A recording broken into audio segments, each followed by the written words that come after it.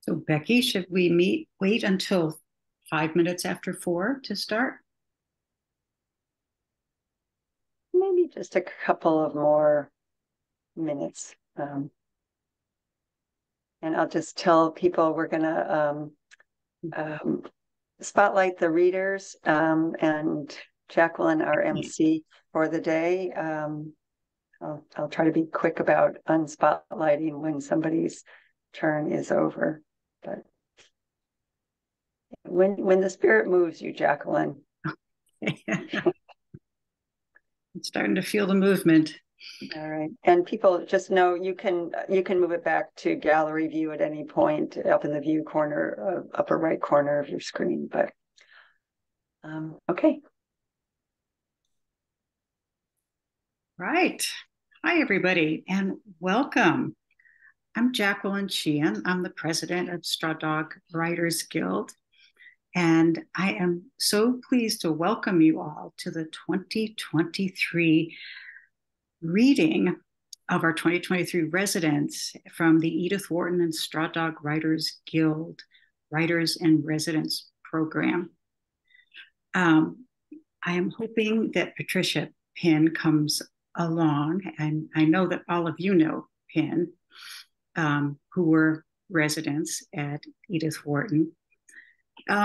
So we have today 2 recorded readings from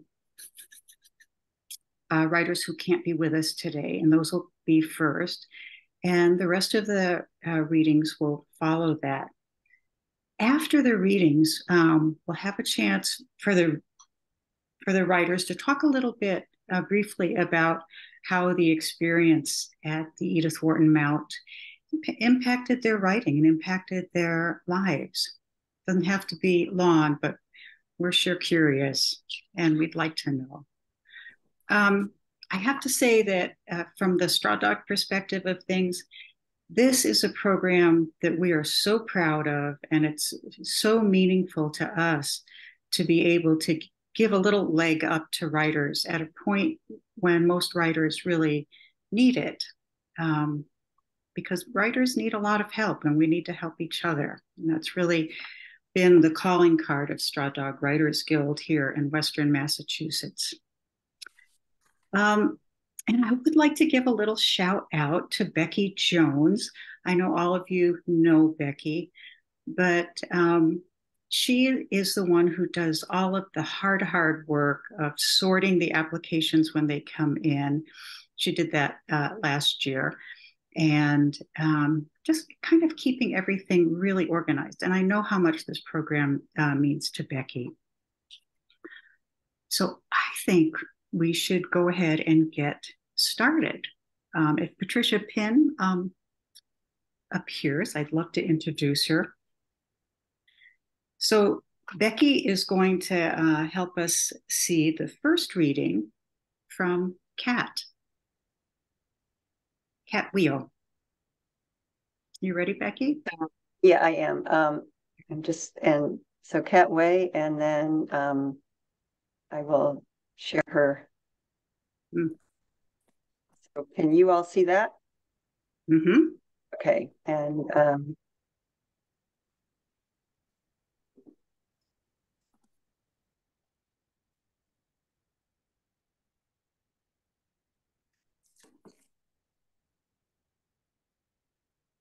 Can you hear her?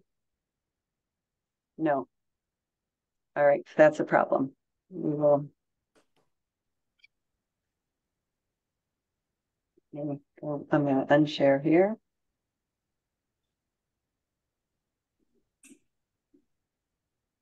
You want to move on to Katherine, or should we move on to? No, let me just try her again, because if I can't get it, then we're in trouble anyway. So edited yes, my time at the Mount, and yes. the No, other I still can't also hear. edited. You can't. Can you make it louder? Right. About a year ago, but sometimes you need time in between generating before revising. So You can't the make it first louder. poem I will read is called "As Close as I Have Ever Been."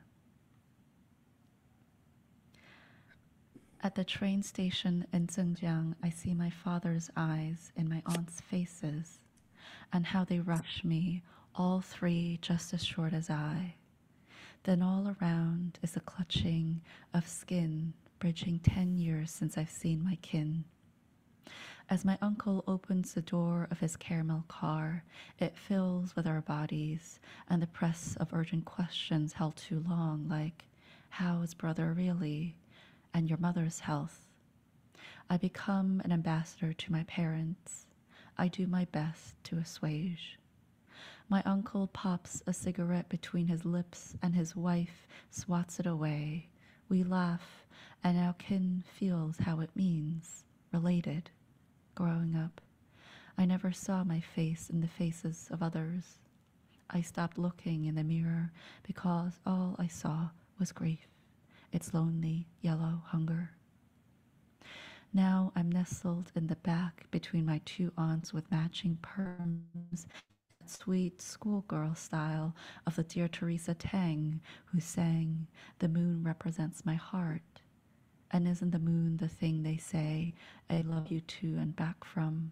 Isn't that saying about the moon really about returning? I feel so close to them now, as close as I have ever been. They hardly know me, and still they claim me, make me feel what I'd missed.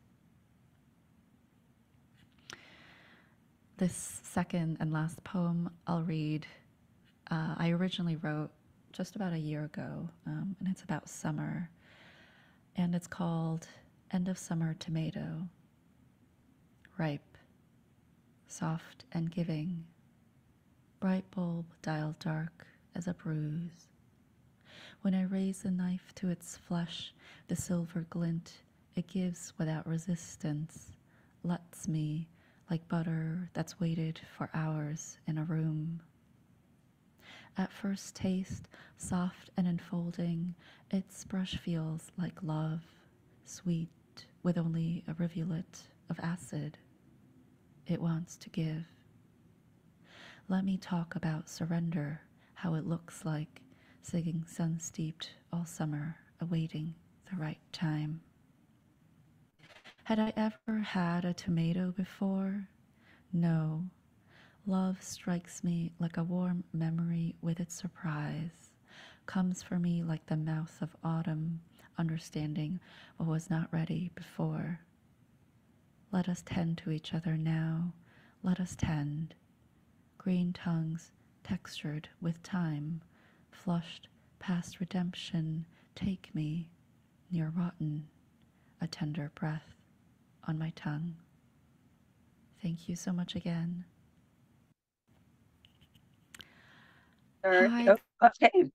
We've got the sound for Cat Way. Hold on just one moment. I will get her picture up.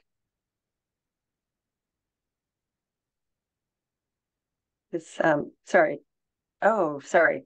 This is Katherine Easer, so I need to stop sharing again. My mistake. You just heard Kat, and I have two recordings of her because later we will be hearing both from Kat and from Katherine about their experiences at the Mount.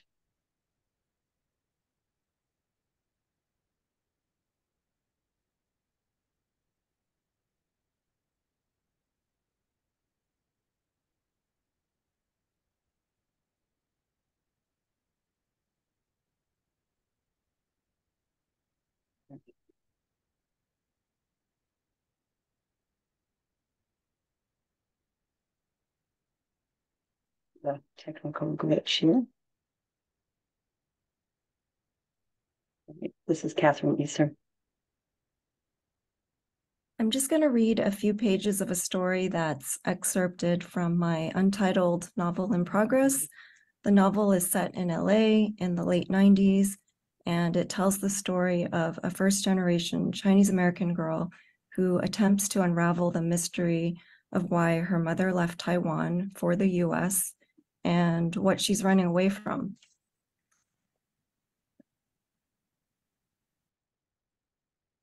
When I was 10, I found a black and white photograph in the back corner of my mother's closet. Hidden inside a shoebox and jutting out of a stack of old letters, it captured what appeared to be the edge of a pond. It was an arresting shot. The water looked silvery, with a faint mist hanging over it. At the same time, the overhead camera angle conveyed a sense of danger and foreboding, as if whoever had taken the picture had been waiting for something to emerge from the water, something unnatural. Or at least that's what I imagined while I stared at it, until finally a strange tingling in my hands caused me to drop the photo back in the box and flee the room. The room was technically my parents' bedroom, though during those years my father lived and worked in Taipei. Like a seasonal marker, he would visit my mother and me in Los Angeles exactly 4 times a year. My parents were naturalized citizens who had immigrated to the US when I was 2. In the beginning, they had done a series of odd jobs, barely getting by. Their primary goal had been to save enough money for a down payment on a house. We couldn't wait to move out of our cramped apartment. But after several years of job insecurity, my father returned to Taiwan to his former job in hotel management. My mother and I stayed in California, and when I entered 1st grade, she took a part-time job at a local bank. My mother was kind, sometimes too kind, but emotionally distant. She often lapsed into long silences and stared off into space, as if she were far, far away, no longer in the room with me, no longer in the present. Since she was averse to talking about the past, I learned not to ask questions. Consequently, I knew very little about our ancestors. What I intuited was that they were somehow responsible for my mother's fear of water. Because of her phobia, I was not allowed to take baths, only showers, and swimming lessons were out of the question. Without a family history, I felt not only untethered, but painfully self-conscious in America. If my mother was haunted, then I was the opposite of haunted, since haunted people possess memories which connect them to life. I was more like a ghost looking for someone or something to haunt, without which I might float away. Once in a supermarket, an Elvis song came on the sound system, "That's Someone You Never Forget." As I hummed along to it, my mother began to cough uncontrollably. Her coughing grew so severe that we had to leave the store. The moment we stepped outside, her coughing stopped, but she refused to go back inside for her groceries, so we left them, sitting in the cart in the bread aisle. "Looking back is like death," my mother said. "It's better to keep moving forward." And I'll stop there.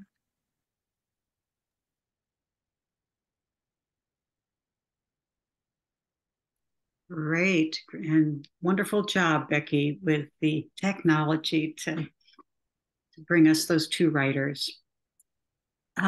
Next, I am so happy to introduce Parvati, who I have to say, just briefly, steal a little moment here, that I wrote with Parvati in Guatemala. We were together at a writing retreat there. Please welcome Parvati. Thank you, Jacqueline. It is such a pleasure to be here. And Becky, thank you for the innumerable emails you've sent to organize all of this. It's not easy, and I really appreciate all that you have done for the writers. I'm reading from a piece that I actually wrote in my time at the Mount, as you instructed us, Becky. And I'm in the process of writing a memoir, which will have several chapters. The memoir is related to cooking and food and my memories of growing up in India, and then what food, that kind of food has come to me in America. So the piece I'm reading from is titled Chai, which means tea in Hindi. So in school, I had a close friend, Kusum, whose home I visited often. Kusum's mother had died when she was an infant, and she was raised by her father and his mother. Her grandmother was an imposing woman, impeccably dressed in iron silk saris each time I met her hair in a high, neat bun. She always greeted me affectionately before yelling at her help, "Chai lao," which loosely means serve the tea. While the tea was being prepared, Kusum and I would disappear into her room, and we would be summoned to the living room sometime later. Chai would be waiting in a large porcelain teapot. Kusum's grandmother watched closely as the help poured the tea in a ribbon that descended from the spout and gurgled into the cups. If drips did not stain the crisp white tablecloth, she would smile faintly.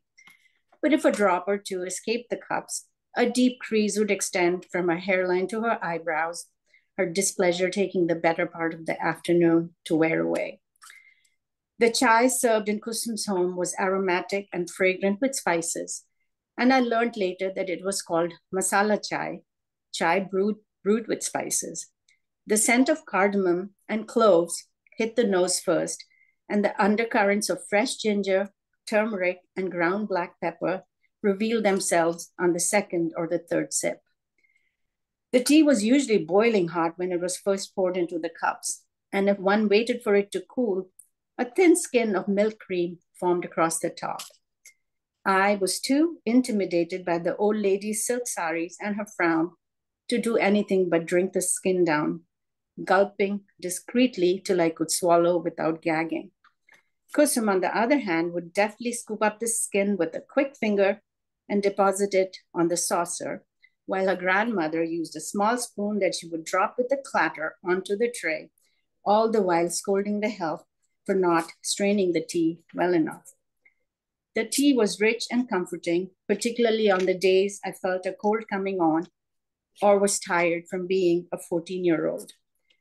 But as I visited Kusum's home more often to share in this afternoon tea ritual, I became increasingly aware of the financial differences between Kusum's family and mine, and I started to feel a knot in my stomach as I drank the tea.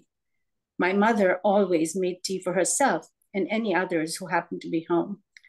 Resting on a sofa while tea was made for her by hands other than her own and then poured into a cup for her was not a luxury she had ever experienced. Thank you very much for listening. Thank you, Parvati. So much meaning can be had in food, and an entire world can be had in food. Thank you.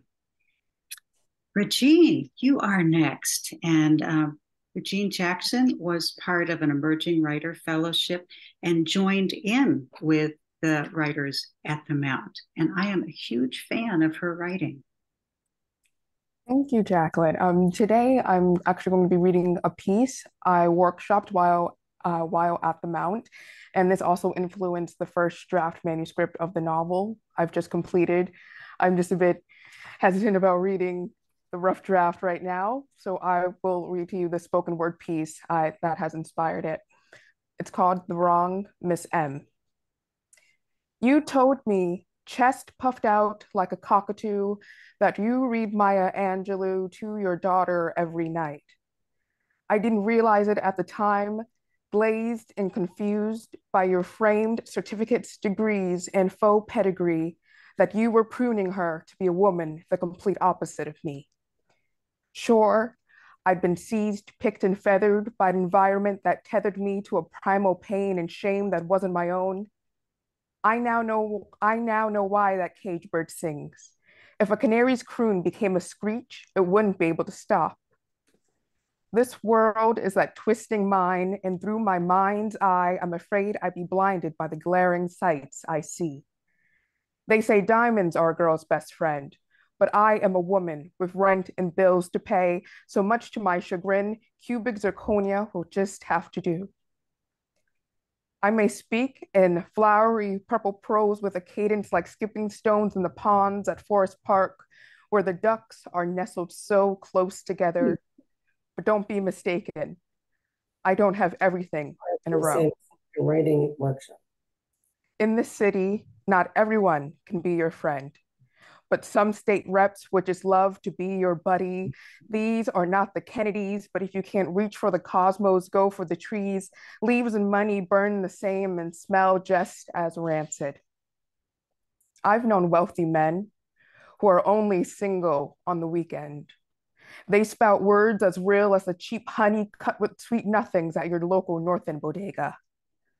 They say a spoonful of sugar makes the medicine go down, but what if that bitter pill was never meant to be swallowed by soft and malleable women like me? Misguided, misunderstood, misaligned with my roots, there are no sister locks here. They dread around me, but not with me. When the only rooms that fill to hear me speak have the bluest of eyes, what am I supposed to do? I am not some minstrel show. I don't mean to speak like Shelley, Lovecraft, and Poe, where the horrors of the unknown are nothing compared to the horrors of just walking down the street. All that glitters isn't gold, but I much prefer silver. It's the color of stardust. Spectral seraphs sprinkle the night. There aren't skies much darker than these anymore. The corpses of shooting stars are the only alloy casings I'd like to have in front of me, because at least then I could look up without crying. Thank you. My goodness, thank you, Regine. Thank you. I love that you mentioned Forest Park, which for those of you who don't know is this quite beautiful park that borders Springfield, Massachusetts, and borders all of the harder things around it as well, which really beautiful, Regine. Thank you. And I do want to say that for those of you who aren't reading today and are not maybe writers, that we had asked our writers to pick a 3 to 4 minute selection, and that is so hard to do. It is so terribly hard to do, especially for fiction writers. Please welcome Martha. Thank you, Jacqueline, and thank you, Becky, for organizing. I'm going to read a possible opening for the novel in progress that I worked on while at the Mount. So this takes place primarily in Vietnam during the 60s, during the war in Vietnam. Smoke drifted through the house, carrying with it the scent of charred wood and burnt paper. In the living room, Swan knelt beside an unassuming cardboard box, feeding its contents into the fire. Letters folded into themselves, disintegrating into small heaps of ash. Nguyen's instructions were to destroy every last page, all of his most important work in the National Police. Transcripts of interrogations, evidence of his colleagues skimming money from the Treasury, maps tracing suspected communist travel routes in the Central Highlands. Swan was about halfway through when she noticed it. Peeking out from the bottom of the pile was a thick, plain manila envelope with a wax seal.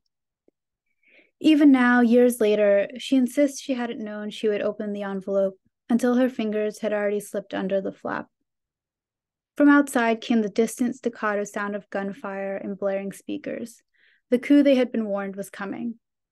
The phrase sounded strange and abstract to her, a word she associated with impassioned politicians in foreign headlines, not Chief or any of the men who worked with her husband, men whose wives and families she hosted for dinner and tea. But it was Chief's voice over the sound system instructing his men to keep fighting, Chief calling for the end of a regime. Nguyen should have called by then with instructions on where to go, but the line hadn't rung since that morning.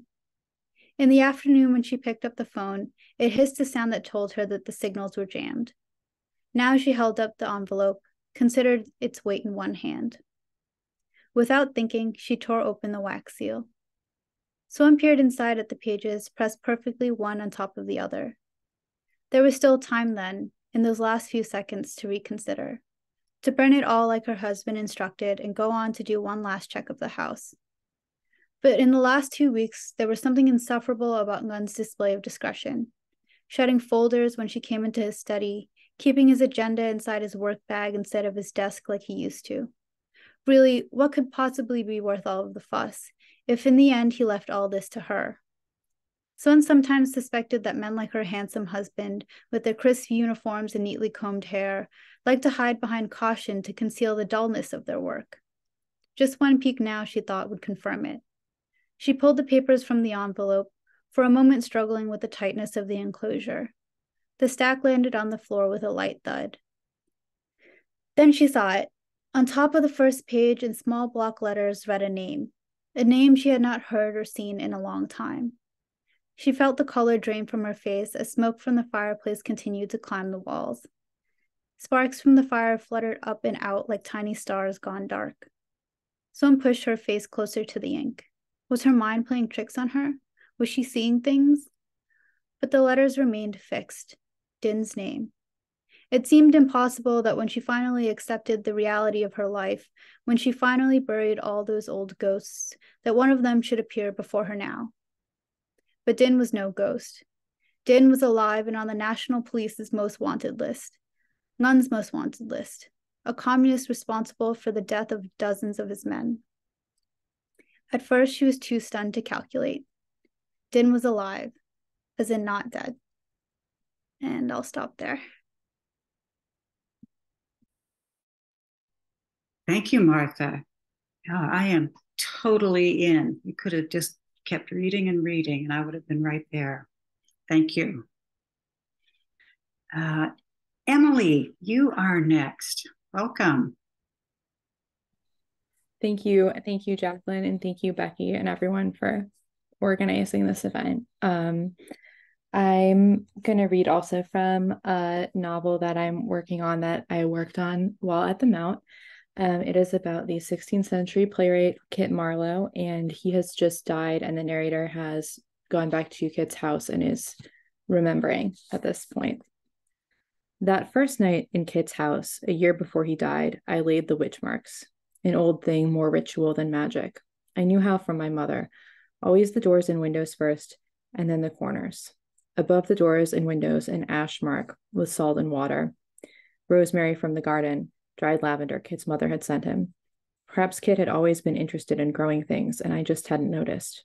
There was a kind of steadiness he wanted too, that he longed for, that he didn't know where to find, except in the earth that housed the dead. In the corners, a carved daisy wheel, small in the soft wood, for each, a burn mark at the rafters above, singed by holding a candle to it till the wood darkened, a mark of ash. Kit watched while I did it, his face keen. He was quiet and still, unusually so. I moved to mark the edges of the fireplace. Why there? He asked as I held the candle to the mantel. So nothing can come through the chimney, I said. He nodded, eyes fixed on the little mark. Spirits, you mean? He said. I nodded. And witches, demons, ghosts. He made his mouth small, teeth denting his lower lip white. I'm more worried about people, he said instead, finally. But thank you, Will. We slept in the new bed, and when I woke in the morning, he was not there. Necromancy, in some ways, was not so far off from those marks from ashes of herbs smeared over a door frame. An old thing and simple. My mother's cousins might have told me as much. They had buried him near where he died, in Deptford. His death was not doubtful, but still they had put him at the northern edge, as though they could tell, from looking, from a coroner's false summary, from his name, his wounds, that he was not one to lie quietly. But the churchyard was silent, eerie. Kit was 3 days dead. The moon was high and clear in the way that he had loved. He would prop himself on his elbows at the window, staring up at it, bone-white, gleaming, like the curve of an uncovered skull. It makes one believe in celestial music, he'd say. The morning after the witch marks, I had found him on a little flat spit of roof tacked on just below one of the windows. He climbed out on it, wrapped in a sheet. He had a cup in his hand, the dregs of wine, and his book face down over one knee. He was staring off into the watery fugue of the nascent sunrise. It was clear he hadn't slept. I cantilevered myself down beside him, legs folded, ungainly as an adolescent gosling. He reached out with his own pale foot and ran it along my calf affectionately, against the grain of the hair. It felt like goosebumps, the touch of a living ghost. Do they work? He asked. The marks. I almost said, unkindly, that he did not believe in ghosts, so why did he care? Anne and my brother both had made me wary of traps, of bearing even an inch of soft belly. They were always seeking points of weakness to hit, and therefore so was I. But Kit wasn't like that, as I well knew by then, and his face still held that peculiar intensity. He pretended to wear everything so lightly that sometimes it was easy to forget how clever he really was. But sometimes it was like being flayed, to be seen so clearly. Only, if I told him he was wrong, he believed me, the way that honest people believe you, even against their own instincts. He was like that, though he was also a liar. I think so, I said. Kit hummed. But they don't work against bad dreams, I suppose. I didn't ask. I gave him my hand, and he put the wine down and held it, his hand thin and cold in mine. I thought he saw his sister's ghost in dreams, or dead Tom Watson, or the man Tom Watson killed. I didn't ask. I should have. That was a year ago, a little less, his hand in mine, his foot against my calf, cold, but alive, alive, alive, his laughter on the stairs. When I finished this, I vowed, bending to my graveyard work, I'd score the marks out by the window. I wouldn't keep him out. He was always cold at night. Emily, thank you. And, as you were reading, I was picturing how being at the Mount and in that wonderful B&B would just be the perfect setting for you to really work on this kind of story, that you could really sink into it there. Absolutely. Thank you very much. Keeonna, you are next. Hello. Hi. Okay, so the piece that I'm going to read is from one of the chapters of my debut memoir that I'm working on, Mainline Mama. And it's basically giving a little bit of context of where I come from and how prisons affect communities. Before we were boxed in, before they started taking folks I've known my whole life and putting them in new boxes, prisons or caskets, our box was supposed to be home. You know, like Stephanie Mills' song in The Wiz, when I think of home, I think of a place where there's love overflowing. Our box was a place of uplift and security, but it ended up a place where there's only one way in and one way out for all of us. Where I'm from, one of the first questions people ask is, where are you from? You claim a place and the place has to claim you back. That house, I didn't live there until I was 19, but I always did. My mail never went there, but I always did. After school, winter break, spring break, summer, that's where I felt comfortable and safe. It will always belong to me, regardless of what the deed says. I was raised in a box.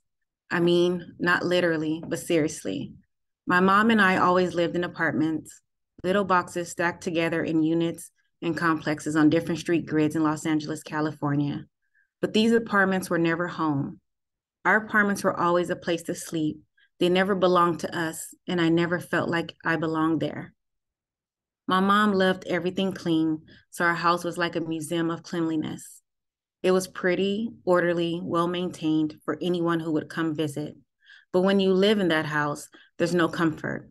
My mom worked all the time, so we were never there.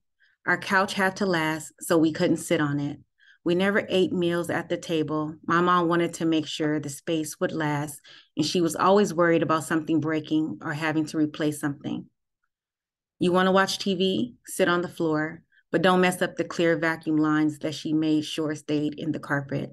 You're hungry? Stand in the kitchen and eat. Be sure to clean up after yourself. Our mail went to our apartment. It was listed as our address for everything, but it was never home. Home will always be my granny's house on Courtney Street, built as a part of a walled community called Franklin Squares in Watts, California. Granny's house was boxed in by concrete and asphalt and an off-white brick wall welcoming you to Courtney Street, a road leading to 2 cul-de-sacs, one way in, one way out. When she first moved into the house in 1979, it was yellow, but I never knew that until I looked at old photos. Granny's house is a lucky house. She won it in the housing lottery by the WLCAC for low-income folks in 1979 at Will Rogers Park, which is now named Ted Watkins. Granny told me she thought it was fake, but went to the park anyways. The lottery was April 1st, April Fool's Day. but the chance at a real house was too big to pass on. You had to be in the park the day of the lottery. So 1,600 people gathered in the park with Ted Watkins, Mayor Tom Bradley, and Governor Jerry Brown to win 39 houses. Granny always told me she was the second to last name drawn. And I'll stop there. Oh, I so wish you didn't have to stop there. You know, those descriptions of boxes and houses and the description of no comfort here. Very striking, very strong. Thank you so much. Thank you, Jacqueline. Thank you for Becky for organizing everything. Emily, you are next. Hello, thank you, everyone. So I worked on 2 projects at the Mount. One, I was revising a historical novel that was set largely in New England in the winter. It was kind of like perfect for all those beautiful things in the landscape. And then I was working on a new novel that's set in 2022 in Los Angeles, which for whatever reason is the one I kept being drawn to. So I'm going to read a little passage from that one. Did write this passage at the Mount. And I think the only thing you need to know is that it is a brother and sister. It's from the sister's point of view, and they are riding a motorcycle from Los Angeles out to a house that they lived in as young children following the death of their father. The traffic calmed as we left the city, falling into the slow thrum of long-distance commutes. Drivers don't honk in Los Angeles, not the way they do in New York or Boston, an effect, I believe, of sunshine and legal weed. Rage appears in dazzling firework bursts, but it doesn't propel us very far. It fizzles before we've traveled 2 exits. When it is 70 degrees Fahrenheit for the 90th straight day and you're 2 hours out from 1/2 of a 10 milligram gummy, you cannot stay mad the entire distance from Los Feliz to Culver City. This is a biological fact. Still, humans weren't made to sit in traffic, and wildness asserts itself in other ways. Always there's a shiny black car that looks like it was made by NASA, threading through the 101-110 interchange with such surgical grace that watching it, you feel something akin to what you feel looking at a waterfall, the awfulness of inhuman force. Released from highway stall onto an empty ramp in East Hollywood, men on tiny Japanese motorcycles pop wheelies or spin donuts. Teenagers in Buicks that haven't passed an emissions test in 20 years blast bass so loud that the mismatched doors shake, and a quarter mile of the 170 becomes a temporary and non-consensual commons as everyone dances in their cars or sighs and gives up on trying to hear the latest author interview on NPR. But now we were out past Pomona, and people were no longer human. An eerie calm pervaded, a steady rhythm of acceleration and deceleration, an endless procession of perfect zipper merges. Driving east out of Los Angeles is like swimming in a fast river. You submerge yourself into the 210 towards Pasadena and remain under for 100 miles. You move, but the medium never changes. It's water, water, water, then you come up somewhere different. I'd never gone back to the place we lived as children. It hadn't occurred to me that I could. I was young enough when we left that the old house was swaddled in fairy tale fog, an imaginary place conjured out of a child's need for privacy and refuge. Lands through wardrobes and secret gardens. Instead, I had dusty acres of coyote tracks and bleached bones and abandoned Airstream trailers, empty except for nests of dirty blankets and mouse droppings and discarded bottles of Jack. Feral, unsupervised years. They'd sunk into some part of myself I could no longer dig down to. But neither had I shaken them out of me. I'd come back to California, even back to the desert in short forays, triangulating towards the first place, the familiar landscape. Creosote and sagebrush and dusty yellow hills. Hiking in Joshua Tree or camping miserably at Coachella, pictures at Pappy and Harriet's, shouting over some almost famous folk band to tell whoever I was with I grew up here, feeling that was almost true, because the desert is a bit like the highway. It doesn't divide. It keeps itself whole, and you dissolve yourself into it. You spread thin. You look up at the sky and get dizzy. And I'll stop there. Thank you. Oh, thank you, Emily. That smell of creosote is such a powerful reminder of the desert. And the desert definitely made a big thumbprint on this character. Thank you. Mario, you are next. Hi, everyone. I'm going to read, I guess, from the opening of this novel I'm working on, because the rest of it's in shambles right now. It's about the convent of religious sisters in rural Jersey, and eventually, I guess, during crisis over if one of them has had a vision. But this is just the first couple pages for you. The arrival of the new personal computer at Immaculata Convent was overshadowed by the decision of the convent's youngest sister, Sister Claire, to leave the order. A week earlier, she had told Mother Gabrielle she no longer believed the clergy was her calling, that she'd misinterpreted the signs, that her faith was wavering inside this place. After several days of deliberation, Sister Claire, now once again Heather, was handed a one-way bus ticket purchased on the convent account and returned home to her parents in Slingerland, New York. The older sisters had always had their doubts about Heather from the moment she'd arrived. She had come to them as a novitiate from Sacred Heart after the diocese had closed their parish. In a note to Mother Gabrielle, her previous superior had said of Heather, "Some of the others find her difficult to live with, but this, I find, is something that usually gets ironed out with time." But it never seemed to get ironed out, no matter how much time had passed. She fidgeted all throughout prayer and had a hard time adapting to the sisters' daily routine.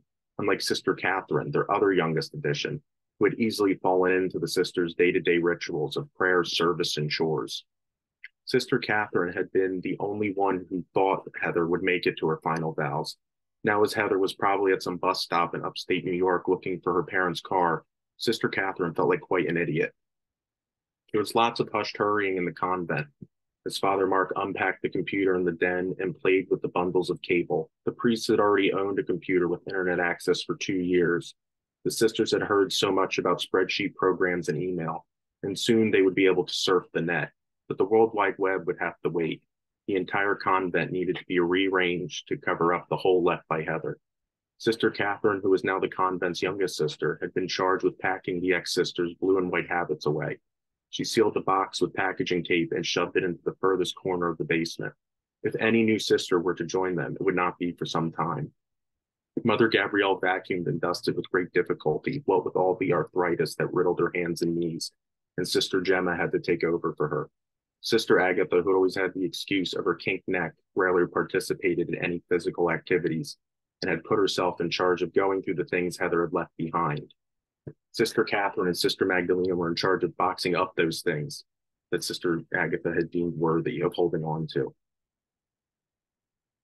Sister Magdalena was middle-aged, but among the sisters, she was considered a sprightly young thing. She had taken Sister Katherine and Heather under her wing when the two had arrived. She had shown them how to navigate life in the convent.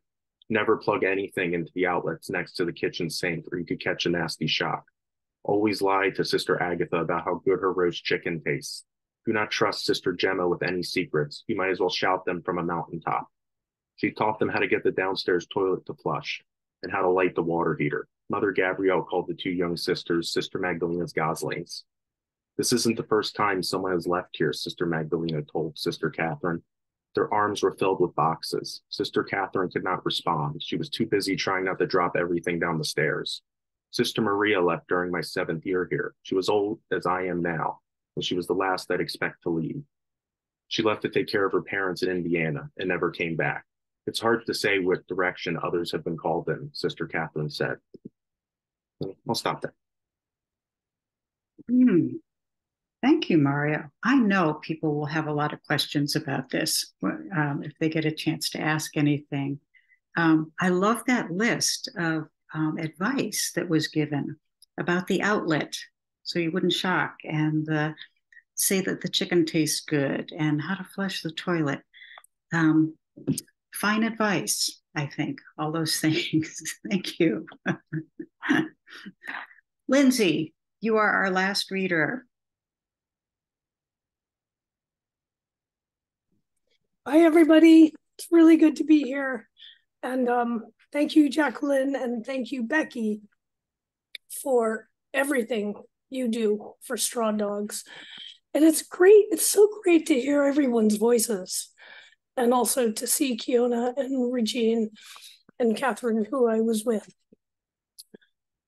I'm going to share 2 or 3 poems, I'm not sure, From what I worked on, it's my second collection. The working title is Brink, and it's really about kind of examining that tension where something is coming into being. It's not quite there, but is on its way. Human. A frightening ache fills the air above the pond. The pond is round, simple, perfect its circumference. Wind is not round or simple, does not land upon the pond. Wind brushes, caresses, and her caress carries bitter heron loon up, left, right, through the air, through the ache and fright rising from the primal of the human howl. The three birds tremble, flinch. Winged within the dark that hovers above the pond, there is no refuge, there is cost. Earth flames and sputters, a human howls. The pond's wetness lips the earth, cattails, lilies. The pond's wetness, the not round wind, and the dark know everything.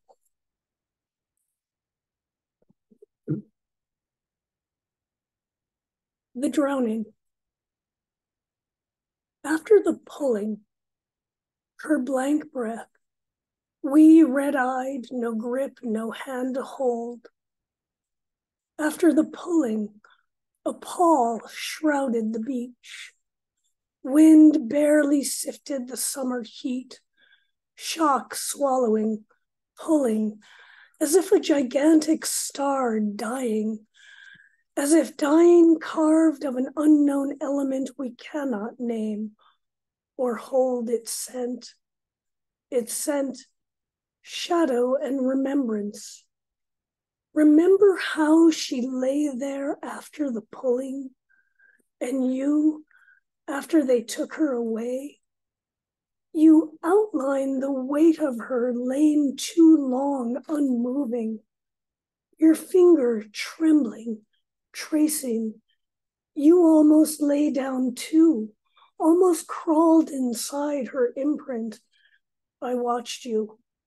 You so lost, we so silent, soaked in our stunning. We and she and all our edges disappearing when the tide came. The last piece. A woman and the bardo. Nothing and no one moves. Her car is totaled. She makes out a blur of bodies, a doe and her fawn, maybe a man and a small child forming a constellation splayed on the road. Beyond the shattered windshield, she senses a vast field, a river quietly swimming itself through earth. The only script she locates in her mind lingers between two worlds. She wonders about Lazarus, the bardo. Perhaps he waited too. She tries to lift a finger, remembers the precision required to thread a needle, notices her breath, her body still as though hanging from what she's not sure. A scene of children dressed in red and yellow flames running headlong into walls stuns the corners of her thoughts. But in the center, a room morphs into focus. It is cold, windows open, and blue light floods. The room becomes a theater. Her father appears upstage left. He is made of glass. Gently walks downstage, sits in a glass chair at a glass table with glass legs. He is smiling, almost laughing. Backstage, a metronome pulses Its echo fills the theater, saturates the blue light and her glass father. Everything is porous. How beautiful, she thinks. The incandescent blue, the windows looking beyond the field, swaddling the swimming river. Her father reaches for her hand. The doe and fawn begin to open their eyes, lift their heads, shift their stiff, bruised bodies. Slowly, slowly, they stumble into the field, tall grass swallowing. Thank you. Thank you, Lindsay, very much. Such images. I love the verb pulling in the second piece that you read, and that tragic imprint. What an imprint was left behind. Yeah, thank you very much. Well, I think now we're going to have some thoughts about how being up at the Mount impacted people. And I know that Becky is going to help us share some thoughts from Kat and Katherine, I think. And then after that, for our writers at the Mount, I don't want everyone to feel like you have to say something. So if you would like to say a little bit about how that experience was for you, if you would put the hand icon up or just put your hand up.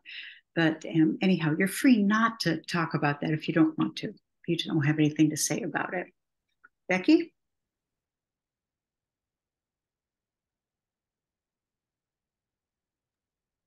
Miss Becky Jones? I am muted, sorry.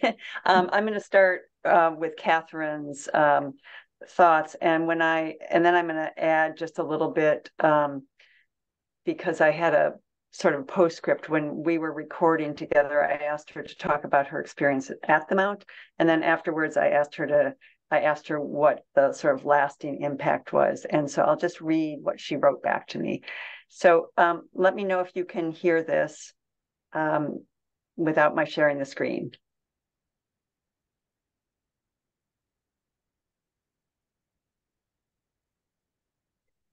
Can't hear it yet. You can hear it or can't? Cannot. Okay. Well, that's good that we cannot, because it's the wrong recording. So hold on a second.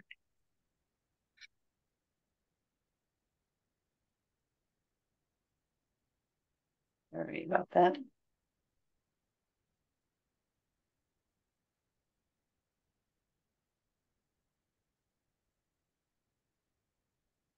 Okay. So let me try one more time. I had to find that one recording to stop it. So I'm going to try to share my screen without sharing anything but the sound. So let's see if that goes. And if it doesn't, we can skip that part. Okay. My time at the Mount was amazing. I mean, I woke up every morning excited to write, which isn't usually the case. I was excited to be at the Mount with the other residents and getting to know them and talking with them about their work. And even we shared our work at the very end, and that was just amazing. I mean, these women were lovely and so talented, and their work was really inspiring too. And the staff was wonderful. I mean, it felt like the Mount, we weren't guests at the Mount. It was like our home for a week. They gave us keys.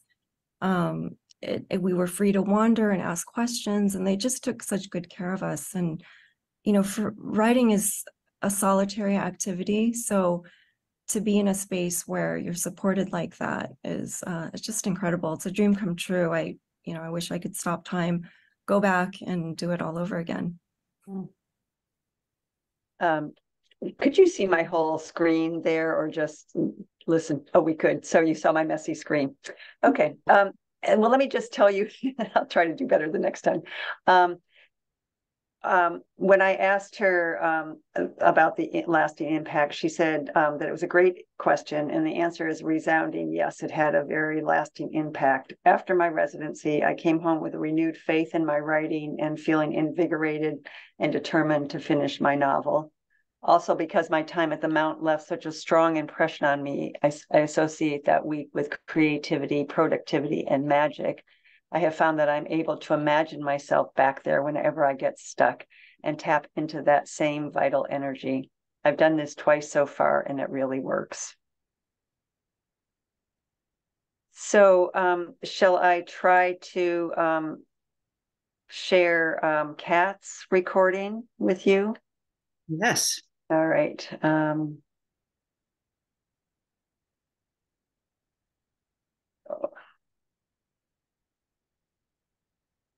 Unfortunately, I put her picture away, so I'm gonna.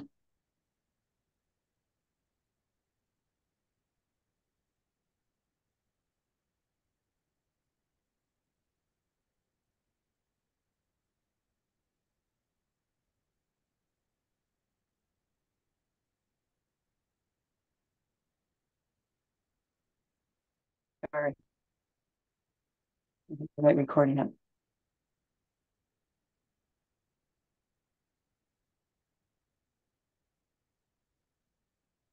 So on Kat's recording, she gave her sort of introduction to what she was going to read at the beginning of her recording, and then talked about her time at the Mount. So you're going to hear just a little bit of that.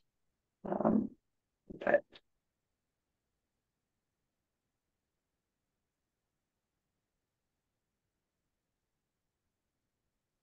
This Cat Way, I'll be reading 2 poems for you today. And before I begin, I just wanted to thank Becky for organizing this reading, and Pin and the whole Mount staff and the Straw Dog Writers Guild for this amazing residency opportunity at the Mount.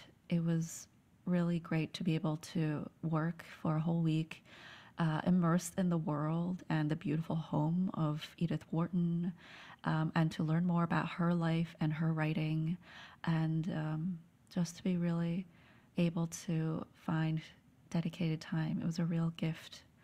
So thank you so much to everyone who contributed to us having this moment to really focus on our writing. we'll stop there. Okay, thank you, Becky. And I'm going to try to share this. I'm going to try to spotlight everybody who read, and we'll see how far we get. And if not, I'll sort of remove everybody and put them back on. So we'll see how far we can go.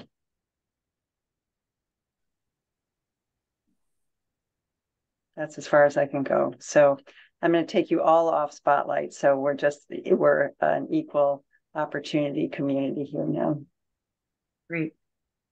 Thank you, Becky. And I see, if we can get started, that Parvati has had her electronic hand up there for a bit. Parvati. Oh, so I really am, I'm so thankful to have this opportunity to actually see the other writers in residence. My week there was with Mario. Hi, Mario. And with Kat. And we had an unexpected huge snowstorm that week with 30 inches of snow, which made it quite exciting because we had to move in a day into the residency. But it really gave, I think, Mario, me, and Kat an opportunity to bond because we were all so flummoxed, not quite sure what we should do. And we ended up having a drink each in the new inn and reading to each other. And so that was something really special for me because I didn't know anything about their writing. Jacqueline, Becky, Penn, and all of you, I don't even know how to explain to you what this residency has meant. meant to me.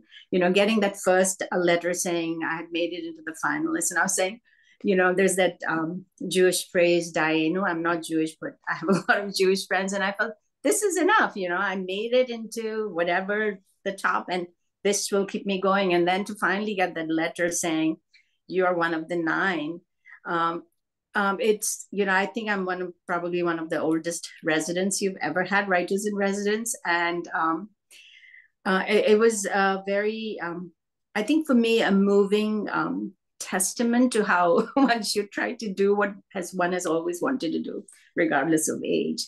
And I think the residency really emphasized that. And it has had a very lasting impact. I mean, I feel much more less of a fraud, I guess, to call myself a writer, or at least a writer to be. And it has really spurred me on to be much more, much more comfortable and sure of myself as a writer. And that only happened because of this wonderful opportunity that you gave us all. So thank you so much. It was great. Thank you, Parvati. Wonderful to hear that. Emily, I see your hand. You're muted, Emily. Yes, I am. Okay. I think it was Katherine who used the word magical in her recorded response to this, and that's really how I feel about the whole experience. It was really a magical experience. I think a lot of what can be valuable about any kind of like residency or retreat is to be in a new, different space, away from, like, physically away from your normal life. And this particular space in Edith Wharton's house is so special and so magical feeling that it really feels like being in another world. That's like this enchanted place with all these amazing people on the staff and everybody there, and at the inn, who are so welcoming and so kind. And yeah, it was just inspiring to be there and to be in the woods, and to see Edith Wharton's library, all of these amazing things. And it really just felt energizing. And I think that has also been a lasting impact, to kind of, like Katherine said, to think about that time and how it felt to be there as a source of inspiration when, being at home in ordinary life makes it harder to find the time and to focus and to go deep into this kind of space where you have to be to write. To think about the memories of that week has been really a great source of inspiration for that. So thank you to everyone who made that happen. It's incredible. Thank you, Emily. Yeah, it is wonderful to be able to immerse yourselves in writing and not have to come out for a while. You get to stay there. Yeah. Lindsay, you're still muted. Sorry about that. What everyone said also, and I was really struck by how immersive it was and how much it changed my experience of writing, to know I was in the immediate company of writers, like for 6 to 8 hours, and then for a week, and that we were all kind of on this quest together. And it felt that power of community. I never really got the kind of the guts of it as much as I did at the Mount. And also being in Edith Wharton's space was amazing, and learning more about her. But I also want to say, and this is part of why I love this discussion, is what I think I loved most is having dinner with these women, and the discussions that we had, and the questions that we were able to ask each other about process, and where do you get stuck, and how do you deal with getting stuck, and how does what comes up for you, and what are the feelings. And we really explored a lot that isn't explored in a community where you just come together once a week or something like that. And I really valued that sense of, I almost want to say intimacy that was generated through our both emotional and intellectual discussion about what it is to be writing and to be writing together. And it was I have to say I was utterly inspired by the women I was with, and really grateful to them, and really grateful to the Mount and Straw Dogs. So thank you. Thank you, Lindsay. Yeah. Emily Kiernan. Yeah, I mean, I really agree with what everyone has said, especially that point about the people, the co-residents were such a huge part of it. I was there with Emily and Martha, and it was such a fantastic experience. But I also really wanted to talk a little about the effect of being in Edith Wharton's home. And not only Edith Wharton's home and where she wrote her books, but also where all these other incredible, foundational writers had passed through, had written, that Henry James had written there. In some ways it was intimidating. There was a certain feeling of oh geez, I really have to step up. But there was also, I think, a feeling of being welcomed and feeling in some way that we were being welcomed into that lineage, which was just so profoundly heartening and exciting and honoring. Even to, I think my favorite part of the week was the library tour, getting to actually see her books, touch her books. That experience of feeling up, not only that I was, in physical proximity with these wonderful writers, but also in temporal proximity with this wonderful history of writers, was really, really a profoundly exciting and important part of the experience. Thank you, Emily. And I know your love of the library means a lot to the people at Edith Wharton because they love it. They love every bit of that library. Thank you. Mario. Yeah, I think a lot of what Emily was saying too about just being in this home that has this great literary legacy and this, it's a very energizing space, like everyone said, especially, you get to be there in the off season, kind of behind the scenes.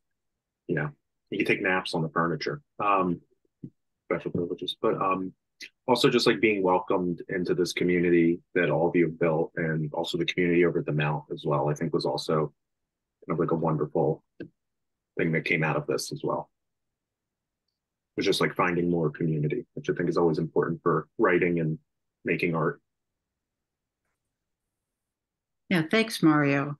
Sometimes when at Straw Dog, when we send out surveys about what people are looking for, what writers are looking for, it is almost always, we want more connection with each other. Writers like to be with writers. Writers need to talk with other writers. So important. Martha. Yeah, I mean, just everything everyone has already said in terms of the energy that was there and being in community with other writers. And I recognize that part of that magical feeling is a lot of logistical things that go into it, and somebody's ordering food and somebody's organizing stuff at the inn, and just all these very thoughtful considerations for what our time there would be like. And that was really, really amazing. And also, yeah, I mean, I was in Edith Wharton's boudoir room, which was just so beautiful, and looking out, and there was snow on the ground, and being able to walk the grounds randomly in the middle of the day, and having just almost something close to silence was really, really nice. And such an incredible thing for my writing during that time. I think I told folks at the Mount this, but I had written more in those 5 days than I had in months prior to that. So that was awesome. Thank you, Martha. And I don't know if you could see the heads nodding from the other. Yes, I wrote more in those 5 days than previous months. Any other comments from our writers? All right. Becky, is this the time when if our audience has comments or questions that they can ask that? I think this would be the perfect time for that. All right, audience, if you could please use the hand little icon, and I will try really hard to see everybody. We have a couple pages of people. If you have a comment you'd either like to make in general, or if you'd like to direct it to a particular writer. Look at the other pages. All right. I can help you keep an eye out for those hands. All right. That's why we have a shy bunch. Yeah. I'll just say, not a question, just a comment of loving to hear how you all interwove with each other during your time together and how that impacted you and bolstered your writing. And also I'll echo what Jacqueline said earlier, which was that the being on the committee, I read everyone's applications, and to hear your embodied voice, whether I was hearing the same thing or a different thing, it was just really lovely.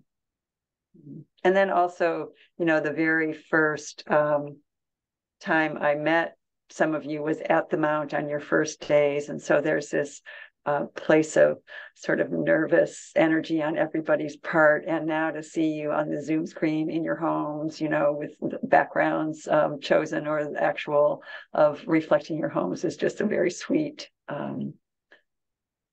calmer, fuller, warm experience. And hearing you echo each other, interweaving your comments afterwards is really sweet also. I'm going to chime in here, if I may. It's really wonderful to see you. Well, first of all, hearing you all was just, I don't know, I feel like I've had the most delicious meal and dessert that I could possibly imagine.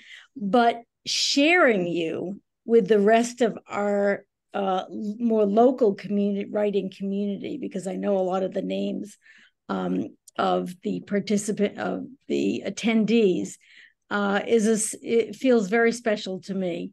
It's a very unifying and special treat. So I thank you all for being part of it, and it's really wonderful to see you all and hear your beautiful writing. I would like to jump in too and say, as a reader and someone who lives in the Berkshires and gets to do all kinds of writing events with wonderful community groups at the Wharton estate, the Mount, and also who's gotten to hang out at Patricia's up on the mountain back in the day. I'm just thrilled and just was overwhelmed by the quality. And it was so hard to make any kind of decisions as a reader because there was such quality of work. And then I was accidentally at the end this year because I was doing a dance workshop at Kripala and I was staying at the same inn, and I got to meet some of the people and even somebody whose work I had read and recommended, and I was thrilled. So this just brings it up another level to hear people now, and it's just getting me all excited for the new year. Thank you. And in the history that was just mentioned about the writing residency was that there are two different writing residencies that came together, and one was at Patchwork Farm in West Hampton, and that was completely funded through our generous anonymous donor through Straw Dog, and people got to stay up at Patricia Lee Lewis's retreat for a little less than you all did, maybe about 5 days, I think, or 4. And then we joined forces with the Mount, and they had a version of a writing residency, but for very established writers and one writer for a longer period of time.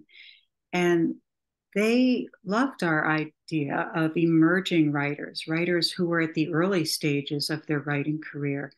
So we've had several writing residencies, 2 streams really come together, and it's working wonderfully.